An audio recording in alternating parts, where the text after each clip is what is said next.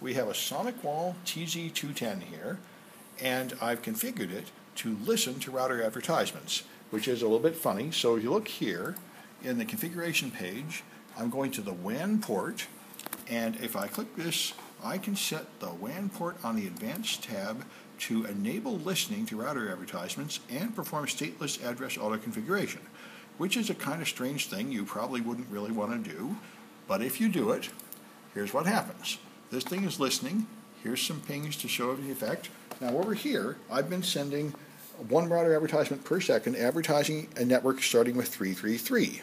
And if you look here, you can see it has automatically configured the 333 address, which is what it should do.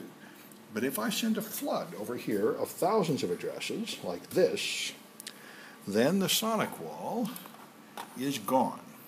The pings don't answer. This page does not refresh. I hit refresh up here. It's just dead as a doornail, like the other ones, because it is doing what I told it to. It is listening to all those router advertisements and automatically configuring a bunch of addresses, and it can't handle it. It totally hogs up all the resources of the router. Now if I stop it over here, Control C, and come back here, it will recover pretty soon. We can see when the pings answer again.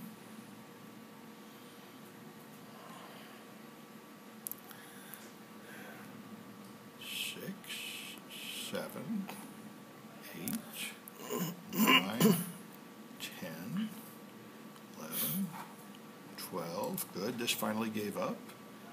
14, 15, 16, 17, 18, 19, now it's back, 20, about 20 seconds, and the pings answer, and pretty soon the web interface will be back. Okay.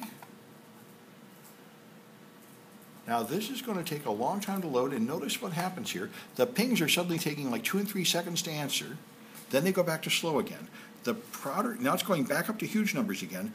The processor is having to do a lot of work and only occasionally has time to pay attention to pings, and then it slows down again. Here's another 1400 response. It's doing waves of heavy-duty processing, and you will see the result here when it finally gets done doing an enormous amount of work.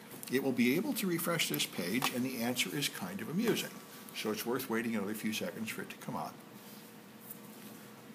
Okay, now it's able to load the page, and of course the page has thousands and thousands of new addresses configured. That's what it's spending all its time doing, and it's so bad that it's very hard for it to load this page because it's got all that garbage on there. So it has permanently burdened the router with a ridiculous number of addresses.